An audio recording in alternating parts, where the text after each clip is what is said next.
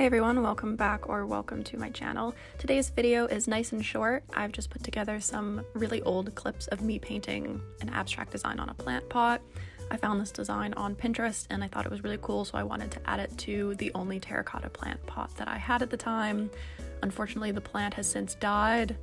I'm really not good at taking care of plants, so I guess it was kind of expected that this plant was going to die considering the shape that it's in this video.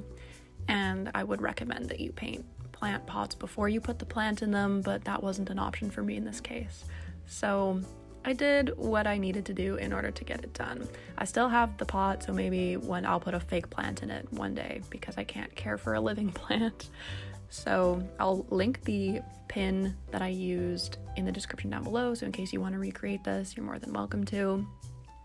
This footage is from way back, I'm pretty sure in September, so I still have my old signature and stuff, but I really like the way this turned out and I just wasn't sure when to post it, but this week is the perfect week for that. So here is my little finished spinning of the plant pot, so you can see what the design looks like all the way around. Had to get a little creative with the paper towel there, and yeah, the plant is dead, so I literally couldn't save it. It was too far gone. So here are the final shots, and I hope you enjoyed this video, and I will see you all next week.